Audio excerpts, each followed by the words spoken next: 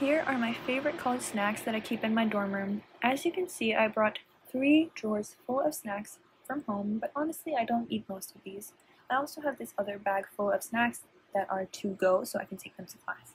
The snacks that I do generally eat include That's It bars, Kind bars, as well as these nuts and chocolate packs because I can take these easily to class. When I'm studying late at night, I also like eating graham crackers, raisins, not graham crackers and raisins together because that would be kind of gross, as well as some chocolate chips.